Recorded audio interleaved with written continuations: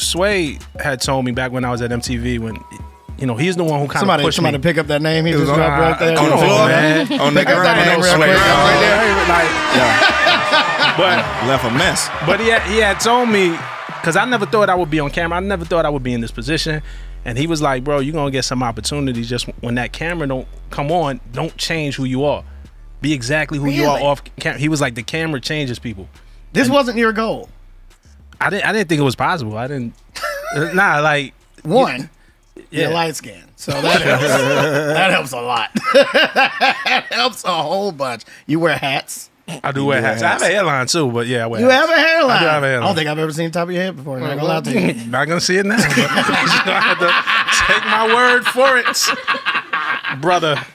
Nah, but this wasn't your goal. I mean, you didn't think it was possible, but you're so good at it. Why the fuck? Like that's, you know. You're a personality, right? Thank you. Yeah, I think it just comes from what you said. Like, I'm big on the not taking, right? Like, obviously, listen, man, we all need to get paid for what we do. Yeah. You got to handle business. Like, that's real, right?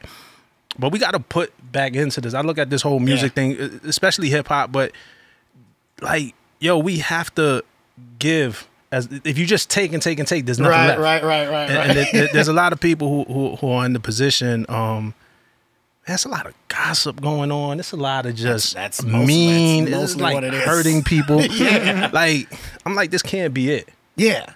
That's what I'm saying. You're in that position that you're in, and you're still like a good person. Like, that's usually not the case. I gotta tell you. Also, too, because, I mean, you know, who want that smoke everywhere they go, man? Like, it's just like, you gotta watch it back everywhere you go, and I like being good everywhere I go. That's the thing, though. It's like, there's like no smoke anymore. It's like... I don't want to speak into existence, but I feel like we're due for some bullshit. We're due for some shit. It's coming. That makes sense. Yeah, no, I get it. But there's like no smoke anymore. Like, you don't meet up at the Source Awards anymore. Like, it's not, you know what I mean? Because it ain't no Source Awards no more. You don't get beat up outside of restaurants anymore. It just doesn't happen. I mean, if there's shit like that, then it's just random people. There's people with active beef right now that still will never see each other. That's crazy. You know, I would definitely think that you're going to run into, I'm going to run into 50 or something. Yeah. You're going to run into 50 You're going to run into 50 somewhere. I haven't seen 50 in 10 years. Right. And we've been in the same city multiple times. 50? No, I'm just saying. You don't want it. You never know. That's the thing with 50. You just don't know. You might have beef with 50. You might have beef with 50. Yeah. We don't know that until he Instagrams it or something. Yeah.